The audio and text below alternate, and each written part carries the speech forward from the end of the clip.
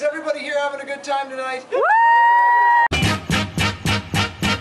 up, get on up, get up, get on up. Have you ever killed a man for no reason? Have you broken your parole or a peace bond by your ex-girlfriend? Has chemical waste from your tire factory contaminated the local water supply? Illegal gambling at a church function? Sexual interference with a minor? Did you shit on the flag? If you said yes to any of these questions, you're surprisingly forthcoming, and you need our help. We're Hooper and Lupenstein. We're not lawyers. No, we rent suits. I would vote for Jack Layton because when he rolls up his sleeves, it means he's getting to work on democracy. And he has a great mustache, and he looks like a real man.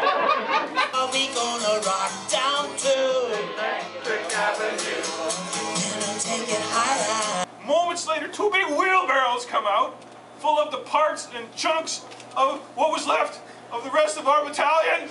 And I never, ever could perform again.